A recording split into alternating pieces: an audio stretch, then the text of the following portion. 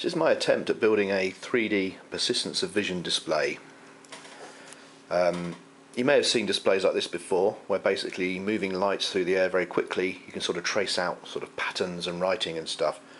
What I'm doing here is using 8 different layers of these to try and get an extra level of depth to this thing, so that I thought it might give a good 3D effect of kind of things floating in the air. So basically it's made up of 8 of these circuit boards made using press and peel and eagle.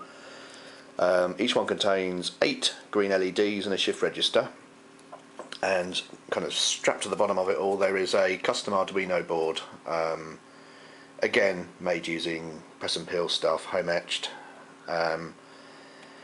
and this is synchronized with its spin by a magnetic sensor. So every time the board spins it passes this magnet, and that tells it where the start of the rotation is, and that kind of starts up the counting in the interrupt handler inside the code, which then tries to trace out a stable pattern in the air. So let's fire this thing up. So it takes a while to get going, and here we go, randomly popping some points. So you can see there's a bit of a 3D-ness to it there.